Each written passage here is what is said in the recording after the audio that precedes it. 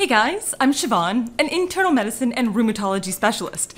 Today, I'm on call for internal medicine for 24 hours.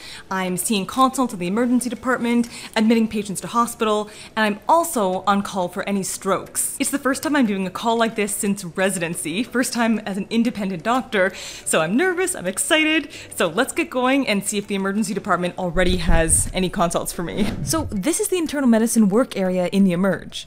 And up here on the screen is a tracker where the names of any patients that I need to see will appear. The emergency doctors have asked me to see two patients.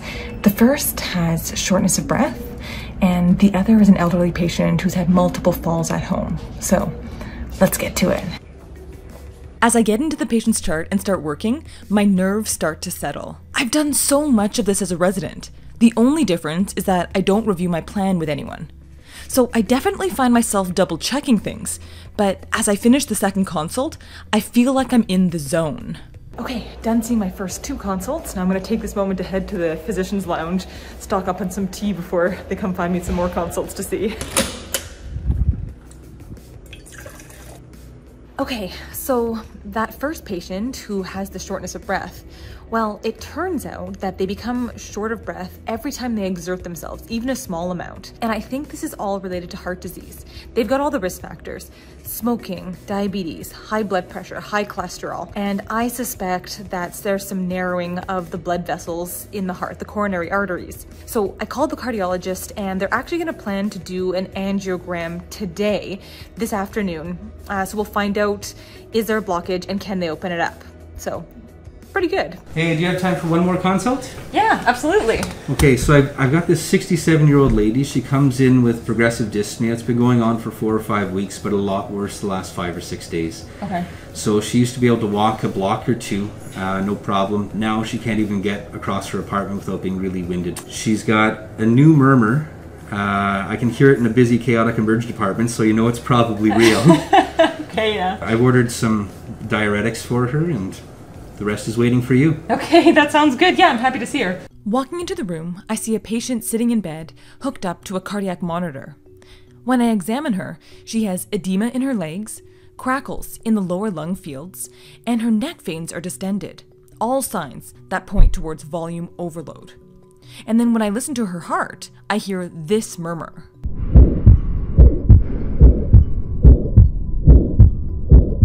A distinct whooshing sound. And I hear the same murmur radiating up to her neck.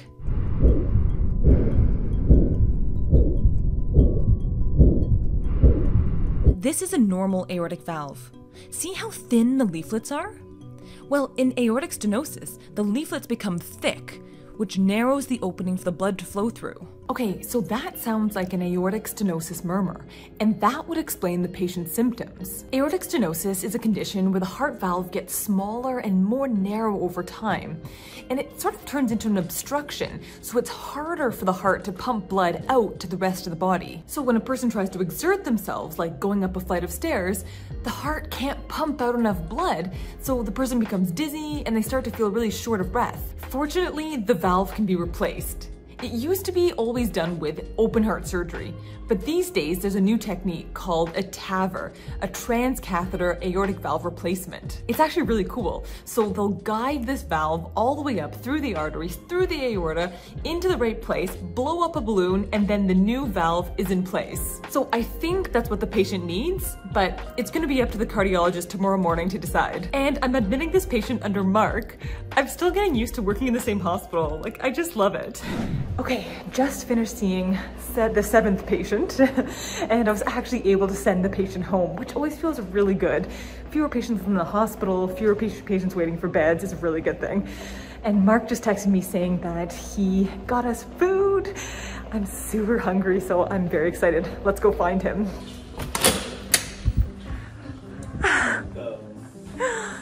Oh my gosh, food! Best husband. So Mark was on call last night, got woken up so many times. It's home call, but if you're woken up that many times, you don't really get a chance to sleep. So you have to go home. Seriously. Look at you. You're almost falling asleep here. See you in the morning. Have a good night. Thank you. Okay, bye. Bye. Honestly, it's so sweet of him to stick around, bring me food, and he had to wait for a while before I could actually come because I was with a patient. And this Mexican bowl, so good. Okay, just got a call from the Emerge. Apparently 2 of the Emerge doctors are looking for me with new patients to see. So, oh guys, okay. We're heading into the evening portion of the night.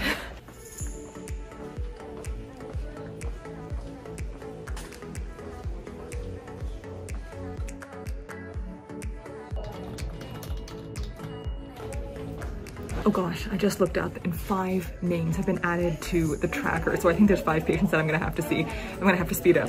One thing that's really different in this hospital is that they treat adults and kids in the same hospital, the same emergency department. So I'm not used to hearing babies crying and screaming. So that's a really different experience. Okay, looks like I can get some sleep now. I have a vague idea where the call rooms are in this hospital, but I've never actually been to them. So we're gonna have to do a little bit of exploring. Here we go. Let's see.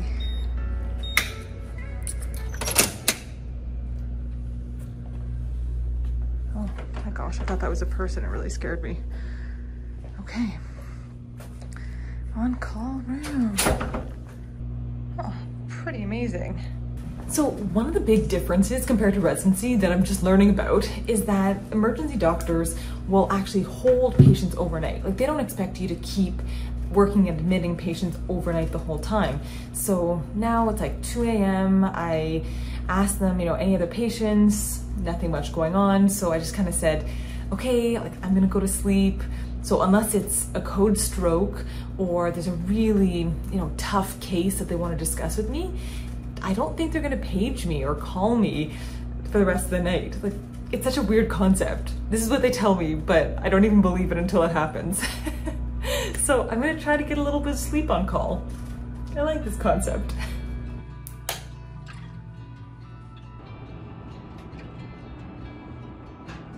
Well, good morning. I didn't get paged. It's a miracle. So this is hands down far superior to residency, and I'm so grateful. But I'm definitely not the type of person who can get away with 4 hours of sleep. I need to go home and sleep for another like 8 hours. I love to sleep when I can. So right now I'm gonna go find Mark. I think he should be getting to the hospital soon. Grab the keys to the car, and then I'm out of here. All right, I got the keys, so that's a wrap for me. If you guys wanna see more videos like this, then be sure to subscribe, and that way I'll see you in the next video. So, bye for now.